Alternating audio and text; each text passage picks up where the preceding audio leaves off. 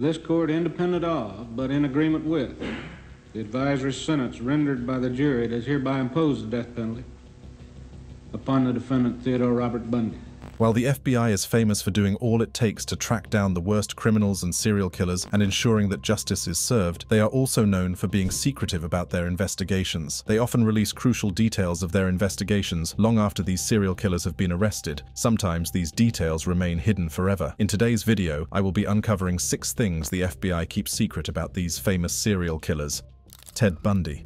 Ted Bundy's early life and upbringing played a significant role in shaping the man he would become. Born in 1946 in Burlington, Vermont, Bundy's childhood was marked by confusion and abuse. Raised by his grandparents, he believed his mother was his sister until he was 5 years old. This revelation had a profound impact on Bundy's sense of identity and would contribute to his troubled psyche. Bundy's grandfather was physically abusive, creating a hostile environment for the young boy. His mother eventually fled with him to Washington, where she married Johnny Bundy, who formally adopted Ted. Despite the change in environment, Bundy's childhood remained filled with conflicting accounts and emotional turmoil. Different versions of Bundy's early years were given to different people, adding to the mystery surrounding his upbringing. While he described himself as a loner with dark fantasies, many who knew him in high school remember him as well-liked and popular. This contrast in perceptions further highlights the complexity of Bundy's character. After graduating from high school, Bundy attended the University of Puget Sound before transferring to the University of Washington. It was during this time that he began dating Elizabeth Klopfer, who would later report him to the police as a suspect in the murders. Despite his outward charm and charisma, Bundy's dark tendencies were already beginning to manifest. Bundy's first known attack occurred on January 4th, 1974, when he assaulted Karen Sparks in her apartment. Bundy broke into her home while she was sleeping and brutally attacked her, leaving her in a coma. This incident marked the beginning of Bundy's descent into a series of murders that would terrorize the nation. Bundy's modus operandi evolved over time, becoming more organized and sophisticated. He would employ various ruses to lure his victims to the vicinity of his vehicle, where he had pre-positioned a weapon, often a crowbar. In many cases, Bundy would wear a plaster cast on one leg or a sling on one arm, pretending to be injured and requesting assistance in carrying something to his vehicle. Bundy's charm and charisma played a crucial role in his ability to deceive his victims and those around him. He would sometimes approach females pretending to be an authority figure or a firefighter, exploiting their trust and manipulating them into vulnerable situations. Bundy's outward charm masked the dark and twisted nature that lurked beneath the surface. Once Bundy had his victims within his grasp, he would subject them to unspeakable acts of violence. He engaged in acts of necrophilia and mutilation, displaying a disturbing fascination with the corpses of his victims. Bundy would often revisit the bodies, engaging in acts of post-mortem manipulation and desecration. Decapitation was another horrifying aspect of Bundy's crimes. He would sever the heads of some of his victims and keep them as trophies, a chilling testament to his depravity. These acts of violence and mutilation added an extra layer of horror to an already terrifying series of crimes. Bundy's ability to blend in and change his appearance made it difficult for witnesses to identify him. He would alter his facial hair or hairstyle as necessary, and he concealed a distinctive dark mole on his neck with turtleneck shirts and sweaters. Even his car, a Volkswagen Beetle, proved difficult to pin down, as witnesses described its color in various conflicting ways. In the end, Bundy's reign of terror came to a halt. After years of eluding capture, he was finally apprehended by law enforcement. Bundy's capture marked a turning point in the investigation, bringing a sense of relief to the communities he had terrorized. Bundy's trial was marked by his erratic behavior and refusal to cooperate with his lawyers. Despite his attempts to manipulate the legal system, he was ultimately convicted and sentenced to death. Bundy spent years on death row, where he suffered abuse from other prisoners and fathered a child with his wife, Carol Ann Boone. On January 24, 1989, Bundy was executed by electric chair. His death was met with a mix of relief and closure for the victims' families and the public. The impact of Bundy's crimes on the victims' families cannot be overstated. Their lives were forever shattered by the loss of their loved ones, and the scars left by Bundy's actions will never fully heal. Ted Bundy's story serves as a chilling reminder of the evil that can lurk beneath a seemingly normal exterior. His charm and ability to deceive not only his victims, but also law enforcement and the media added an extra layer of complexity to his crimes. The secrets kept by the FBI about Bundy's case were done to protect the integrity of the investigation and ensure that justice could be served.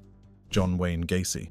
John Wayne Gacy's dark and twisted journey into the realm of serial killing began long before his heinous crimes came to light. Born on March 17, 1942, in Chicago, Illinois, Gacy's childhood was marred by a troubled family life and an abusive father. Gacy's father, an alcoholic and a strict disciplinarian, subjected him to physical and emotional abuse, leaving deep scars on his psyche. This tumultuous upbringing would later play a significant role in shaping the monster he would become. As Gacy grew older, his troubled past manifested in a series of criminal behaviors. In 1968, he was convicted of sodomy, a crime that offered a glimpse into the darkness that lurked within him. However, little did anyone know that this was just the beginning of a horrifying descent into depravity. After serving his sentence, Gacy moved to Chicago and started a construction business called PDM Contractors. On the surface, he appeared to be a successful businessman and an active member of his community, but behind closed doors, a sinister transformation was taking place. Gacy's crimes escalated over time as he honed his predatory skills. He targeted vulnerable young men and boys, often luring them with promises of employment or money. Once he had them under his control, he would trap them in his ranch house, where unspeakable horrors awaited. Rape, torture, and murder became Gacy's twisted routine. He buried 26 of his victims in the crawl space beneath his home, while 4 others met their fate in the depths of the Des Plaines River. The sheer brutality and sadistic nature of his crimes were beyond comprehension. The turning point came in December 1978, when a teenager named Robert Piest went missing. Piest was last seen at a pharmacy, where Gacy had been discussing a potential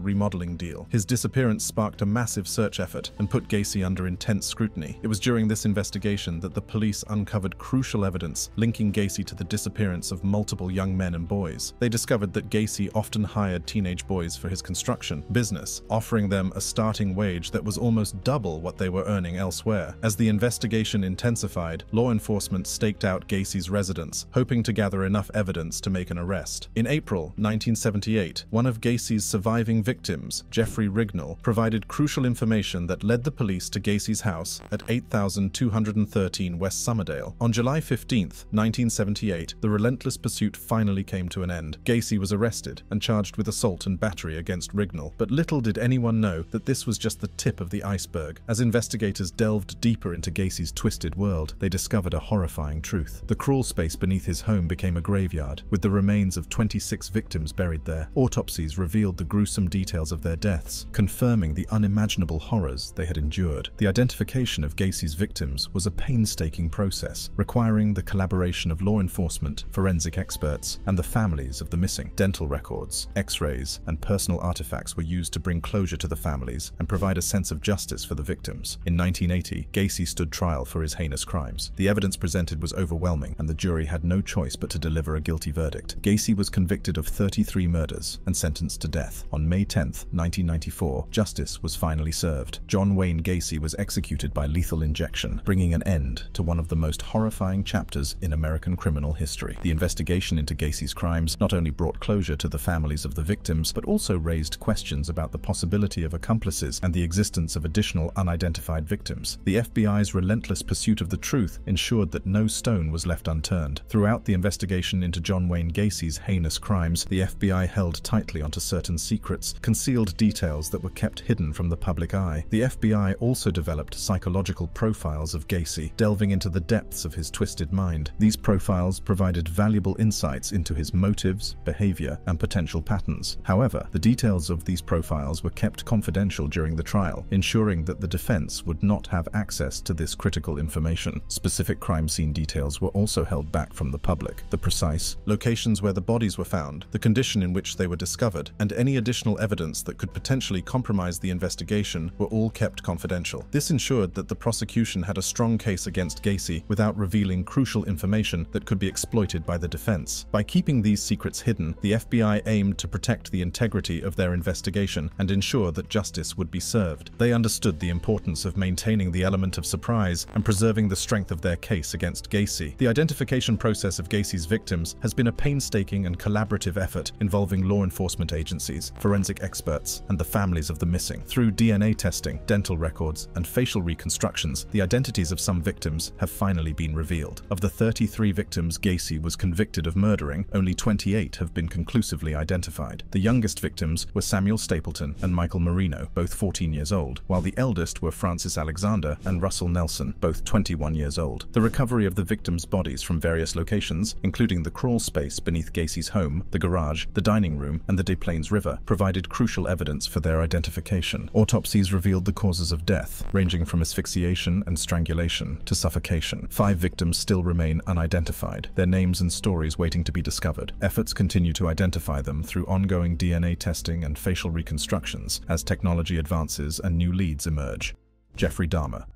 Jeffrey Lionel Dahmer was born on May 21, 1960, in Milwaukee, Wisconsin. From an early age, Dahmer displayed troubling behavior that hinted at the darkness that lay within him. As a child, Dahmer was known to dissect animals, showing a morbid curiosity about their inner workings. This fascination with death and dissection would later manifest in his gruesome crimes. Dahmer's teenage years were marked by a growing sense of isolation and a deepening obsession with death. He struggled with feelings of inadequacy and a lack of social connection. In high school, Dahmer was described as a loner, often retreating into his own world. He had few friends and struggled to fit in with his peers. Dahmer's parents, Lionel and Joyce, noticed their son's increasingly strange behavior but were unaware of the darkness that lurked beneath the surface. Lionel, a chemist, and Joyce, a teletype machine instructor, tried their best to provide a stable home environment for their troubled son. However, they were unaware of the depths of his inner turmoil. During his high school years, Dahmer's fascination with death and dissection intensified. He began collecting roadkill and preserving the bones of animals he found. After graduating from high school in 1978, Dahmer's life took a dark turn. He enrolled at Ohio State University, but dropped out after just 1 semester. Dahmer's time at college was marked by heavy drinking and a growing sense of alienation. He struggled academically and socially, feeling like an outcast among his peers. In 1982, Dahmer returned to Milwaukee, where he would eventually commit his heinous crimes. He found employment at the Ambrosia Chocolate Factory, but was fired due to his excessive drinking on the job. By the late 1980s, Dahmer had established a sinister routine that would lead to the demise of many young men. He would prowl the streets of Milwaukee, searching for his victims. Dahmer targeted vulnerable individuals, often young men from marginalized communities. He would approach them with promises of money or alcohol, exploiting their desperation and need for companionship. Once Dahmer had lured his victims to his apartment, he would drug them, rendering them unconscious and defenseless. Dahmer used a variety of substances, including sedatives and alcohol, to incapacitate his victims. This ensured that they would be unable to resist his sadistic desires. Inside his apartment, Dahmer's true nature was revealed. He would carry out acts of unspeakable horror, fulfilling his twisted fantasies. Dahmer's crimes involved extreme violence, including strangulation and dismemberment. He would often engage in acts of necrophilia and cannibalism, indulging in the most depraved desires imaginable. Dahmer's apartment became a macabre shrine to his victims. He would meticulously preserve body parts, keeping them as trophies or for later consumption. The extent of Dahmer's depravity was beyond comprehension. His actions shocked even seasoned investigators. The FBI, along with local law enforcement, began to piece together the horrifying truth. The remains of Dahmer's victims were found hidden throughout his apartment. Photographs and other evidence revealed the full extent of Dahmer's sadistic acts. The sheer brutality and disregard for human life were chilling. In July 1991, Dahmer's reign of terror came to an end. One of his intended victims, Tracy Edwards, managed to escape and flagged down 2 police officers. Edwards led the officers back to Dahmer's apartment, where they discovered the horrors that lay within. The FBI found and meticulously catalogued the evidence, documenting the chilling details of Dahmer's cannibalistic acts. The FBI, in an effort to protect the families of the victims and shield the public from further trauma, made the decision to keep some of the most disturbing details hidden from the public eye. These hidden secrets, known only to a select few, reveal the depths of Dahmer's descent into darkness. Dahmer was arrested and charged with multiple counts of murder. The shocking details of his crimes sent shockwaves through the community and captivated the nation. During his trial, Dahmer pleaded guilty but insane, attempting to use his mental disorders as a defense. However, the prosecution argued that he was fully aware of his actions and sought to avoid detection. The jury ultimately found Dahmer to be legally sane, convicting him on all counts. He was sentenced to multiple life terms in prison. In a shocking turn of events, the families of Dahmer's victims were awarded his estate. However, this decision sparked controversy and outrage. Some argued that the estate should be destroyed, erasing any trace of Dahmer's existence. Others believed that the proceeds from the estate should go towards supporting the victims' families. Ultimately, the decision was made to auction off Dahmer's possessions. This decision further fueled the public's morbid fascination with the killer. Collectors and true crime enthusiasts eagerly bid on items that once belonged to Dahmer, perpetuating the dark legacy of his crimes. While in prison, Dahmer's life took a dramatic turn. He became a born-again Christian and expressed remorse for his heinous crimes. However, his time behind bars was short-lived. In 1994, Dahmer was attacked and killed by a fellow inmate. The news of Dahmer's demise brought mixed reactions from the public. Some celebrated the end of his reign of terror, while others felt sadness for the families of his victims.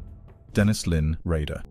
Born on March 9, 1945, in Pittsburgh, Kansas, he grew up in Wichita, where he felt ignored by his parents. This sense of neglect may have contributed to the development of his sadistic sexual fantasies and his need for power and control. From a young age, Rader exhibited disturbing behavior, engaging in zoosadism, the torture and killing of small animals. This early display of violence and cruelty foreshadowed the horrors he would later inflict on his human victims. Rader also engaged in voyeurism, autoerotic asphyxiation, and cross-dressing, further revealing the depths of his deviant desires. As an adult, Rader held various jobs, including working as an assembler and a security alarm installer. He appeared to be a normal, law-abiding citizen, actively participating in his church and community. This facade of normalcy allowed him to blend in seamlessly, making it even more difficult for law enforcement to identify him as the BTK killer. Dennis Lynn Rader operated in Wichita and Park City, Kansas, between 1974 and 1991. His reign of terror spanned over 3 decades, leaving the community in a constant state of fear and panic. Rader's victims were primarily women, whom he targeted with meticulous planning and sadistic intent. But what led Rader to target women and commit such acts of violence? The answer lies in his need for power and control. By binding and suffocating his victims, Rader exerted complete dominance over them, deriving sadistic pleasure from their suffering. The stolen keepsakes served as twisted mementos, reminders of his power and the lives he had taken. Rader's need for attention and recognition also played a significant role in his crimes. By leaving clues and taunting letters for the police and media, he sought to elevate his status and instill fear in the community. The moniker BTK became synonymous with terror, a name that struck fear into the hearts of those who heard it. It all began on January 15, 1974, when he committed his first confirmed murders. The Otero family, consisting of Joseph, Julie, Josephine, and Joseph Jr., fell victim to Rader's twisted desires. The family was brutally murdered in their own home, their lives cut short by an unknown monster. Rader's next victim was Catherine Bright, who was attacked on April 4, 1974. Although she managed to fight back, Rader overpowered her and left her for dead. Miraculously, Catherine survived the attack and provided crucial information to the authorities, giving them their first glimpse into the mind of the BTK killer. But it wasn't until March 17, 1977, that Rader began leaving clues related to his murders for the police and reporters to find. A note was discovered in an engineering textbook at the Wichita Public Library. This note, signed with the chilling moniker BTK, referred to Rader as a monster and marked the beginning of his twisted game with law enforcement and the media. In 1978, after the murder of Shirley Vian, Rader escalated his taunting by leaving a poem that sent shockwaves through the community. The poem, titled "Oh Death to Nancy," revealed the sadistic pleasure Rader derived from his heinous acts. It was a chilling reminder that the BTK killer was still at large, lurking in the shadows and ready to strike again. Rader's reign of terror continued throughout the 1980s. Each victim fell prey to Rader's meticulous planning and brutal methods. He would bind and suffocate them, leaving behind a trail of fear and devastation. After years of terrorizing the community, the BTK killer's reign of terror came to an end in 1991. Rader's last known murder occurred on January 19,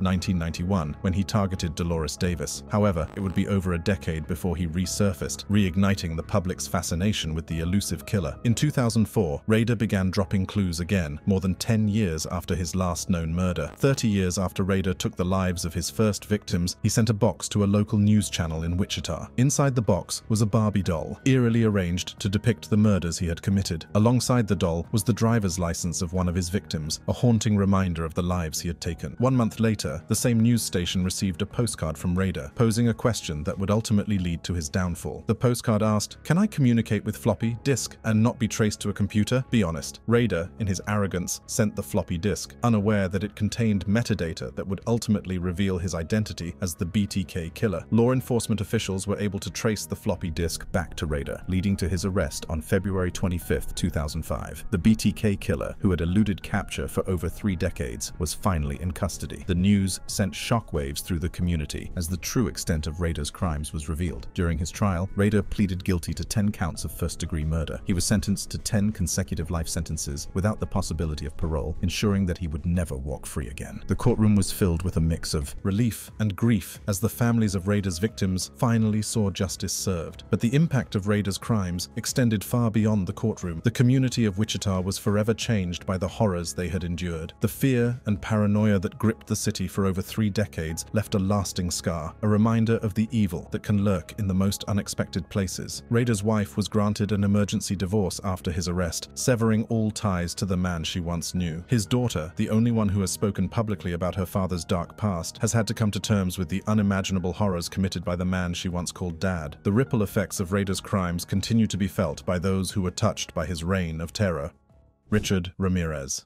Before Richard Ramirez became the infamous Night Stalker, his life was marked by a troubled childhood and a fascination with the macabre. Born on February 29, 1960, in El Paso, Texas, Ramirez's early years were far from ordinary. Ramirez grew up in a broken home, surrounded by violence and abuse. His father was known for his physical abuse, creating a hostile environment for young Richard. But it was his older cousin, Miguel Ramirez, who introduced him to a world of darkness. Miguel, a Vietnam veteran, often boasted about his crimes committed during the war. He even showed Richard a disturbing photo of himself, posing with the severed head of a Vietnamese woman he had abused. This exposure to violence and brutality at such a young age had a profound impact on Richard's psyche. Tragedy struck when Richard was just 13 years old. He witnessed Miguel shoot and kill his own wife, Jessie, during a heated argument. Miguel was later found not guilty by reason of insanity and released just 4 years later. This traumatic event further fueled Richard's fascination with death and violence. In 1982, at the age of 22, Ramirez made a fateful move from Texas to California. It was here that his crimes would begin, although authorities believe he may have started even earlier than they initially thought. Ramirez's dark interests extended beyond his troubled childhood. He developed a deep fascination with Satanism and the occult, delving into the realms of the supernatural and the macabre. This fascination would later manifest itself in his crimes, as he sought to embody the embodiment of evil itself. Additionally, Ramirez's move to California introduced him to a new world of drugs, particularly cocaine. He became heavily involved in substance abuse, further fueling his violent tendencies and contributing to his descent into darkness. As Ramirez's fascination with the macabre grew, so did his desire to act out his darkest fantasies. Little did anyone know that this troubled young man would soon embark on a reign of terror that would grip California in fear. In the summer of 1984, Ramirez embarked on a chilling crime spree that would spread fear throughout Greater Los Angeles and the San Francisco Bay Area. Ramirez's crimes were characterized by extreme violence and sadism. He would break into his victims' homes, often under the cover of darkness, and attack them while they slept. No one was safe from his wrath. Ramirez used a variety of weapons to inflict harm on his victims, including handguns, knives, a machete, a tire iron, and even a claw hammer. His victims were subjected to brutal beatings, strangulation, and sexual assault. The level of cruelty displayed in his crimes was unimaginable. What made Ramirez's crimes even more terrifying was their seemingly random nature. He targeted both men and women of various ages, leaving the community in a constant state of fear and paranoia. The media coverage of Ramirez's crimes only heightened the public's fear. His acts were sensationalized and widely reported, creating a climate of panic and unease. People were terrified to sleep at night, and many took extra precautions to secure their homes. The Night Stalker's reign of terror coincided with a delicate time for Los Angeles. The city was hosting the 1984 Summer Olympics, a time of celebration and international attention. But Ramirez's crimes cast a dark shadow over the festivities. The Los Angeles Lakers, in the midst of their legendary Showtime era, were also vying for an NBA championship. But the city's celebratory mood was dampened by the fear and uncertainty caused by the Night Stalker. The timing of Ramirez's reign of terror couldn't have been worse. Just 8 years earlier, Los Angeles had experienced the horrors of another serial killer known as the Hillside Strangler. But amidst the chaos and fear, the authorities were determined to bring Ramirez to justice. They tirelessly searched for clues and connections that would lead them to the elusive Night Stalker. One crucial breakthrough came in the form of shoe print evidence. During the investigation of the Whittier murders, police discovered a shoe print from a men's Avia sneaker, providing a vital clue to the identity of the Night Stalker. The shoe print, along with other evidence, helped investigators piece together the puzzle and narrow down their search for Ramirez. But the Night Stalker remained one step ahead, leaving a trail of terror in his wake. The breakthrough in the hunt for the Night Stalker came on August 31st, 1985, in the Boyle Heights neighborhood of Los Angeles. Ramirez had attempted to steal a car, but his plans were foiled when a group of residents recognized him and chased him down. The residents, fueled by a mix of fear and determination, managed to catch Ramirez and hold him until the police arrived. The capture of the Night Stalker was a moment of triumph for the community and a relief for the entire state of California. With Ramirez in custody, the authorities began the painstaking process of building a case against him. The evidence against the Night Stalker was overwhelming, linking him to a series of murders, sexual assaults, and burglaries. In 1989, Richard Ramirez stood trial for his heinous crimes. The courtroom was filled with tension and anticipation as the prosecution presented a mountain of evidence. evidence, including DNA, fingerprints, and eyewitness testimonies. The trial revealed the true extent of Ramirez's depravity. He was convicted of 13 counts of murder, 5 attempted murders, 11 sexual assaults, and 14 burglaries. The sheer number and brutality of his crimes shocked the nation. The jury's verdict was swift and decisive. Richard Ramirez was sentenced to death, a punishment that reflected the severity of his crimes and the pain he had inflicted on his victims and their families. While on death row, Ramirez received numerous letters from fans who were inexplicably drawn to his dark persona. He even got married to a woman who believed in his innocence, showcasing the disturbing fascination some individuals had with his crimes. However, DNA evidence would later link Ramirez to additional crimes, including the rape and murder of a 9-year-old girl. His appeals for a new trial were ultimately unsuccessful, and he spent years on death row at San Quentin State Prison. In 2013, Richard Ramirez's reign of terror came to an end, not through execution, but through complications of B-cell lymphoma. He died in prison, leaving behind a legacy of fear and a chilling reminder of the horrors that can be perpetrated by a serial killer. Gary Leon Ridgway.